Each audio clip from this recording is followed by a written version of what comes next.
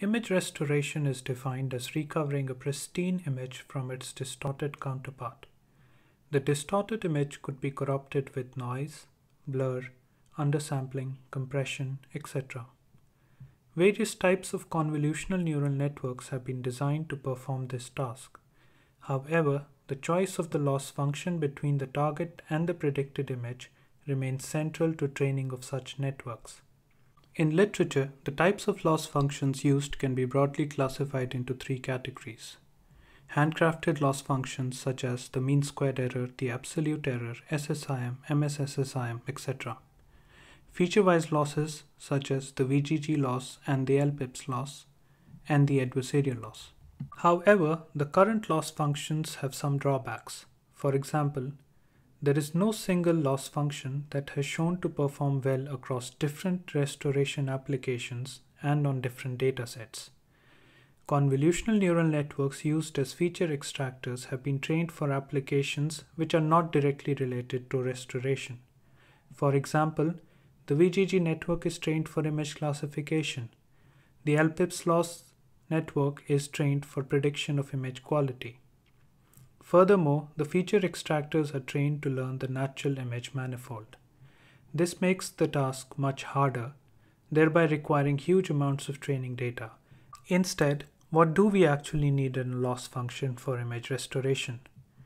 Do we need a feature extractor that is trained to learn the entire manifold of natural images? No. Do we need a feature extractor to be sensitive to the input distortions instead? Yes.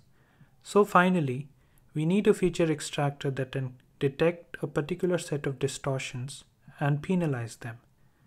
This gives rise to the need of task-specific losses, which means a feature extractor should be trained specifically to detect and remove those particular artifacts. To this end, we propose a task-specific loss function named multiscale discriminative feature loss.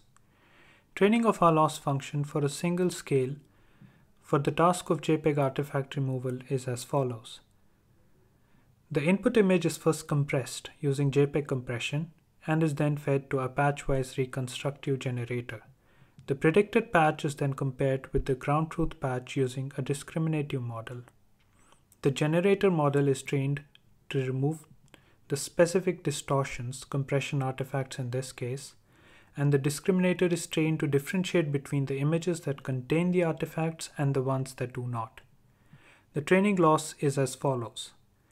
This comprises the scale 1 of our training. Here we show how the training is done in a multiscale manner.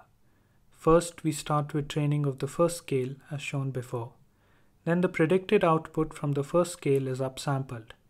It is then added with same distortions and passed through the second stage generator and discriminator networks. The same step is done for k stages, where the task-specific distortions are added iteratively at each stage of training. This constitutes the first phase of our training method.